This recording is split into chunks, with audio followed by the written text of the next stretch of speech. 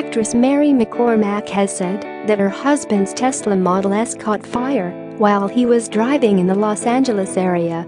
"This is what happened to my husband and his car today," McCormack wrote on Twitter Friday, posting a shocking video of a Model S spewing flames from the front driver's side front wheel well.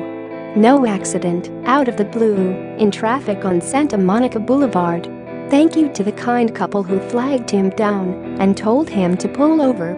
And thank God my 3 little girls weren't in the car with him," continued McCormack, best known from The West Wing and Murder One. It is unclear who shot the video, McCormack posted. She has been married to director Michael Morris since 2003. A Tesla spokesperson told DailyMail.com that the company is investigating the incident and insists that the company's cars are far less likely to catch fire than gas vehicles. "Share this article.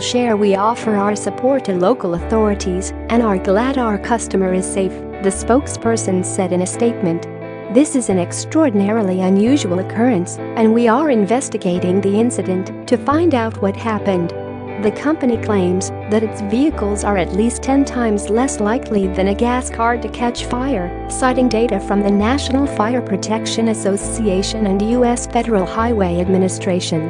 Tesla said that its battery packs are engineered with safety measures that ensure fires are rare and that when they do occur, spread more slowly than in a gas vehicle and give occupants a chance to evacuate. Tesla has come under scrutiny following crashes while its vehicles were in the autopilot semi-autonomous mode, as well as a handful of battery fires following crashes. However, Tesla founder Elon Musk has blasted press coverage of such incidents as unfair and melodramatic, insisting his company has been unfairly singled out. Not long after complaining about coverage of Tesla crashes in the press, Musk announced plans to launch a ratings site that would critique publications and individual journalists.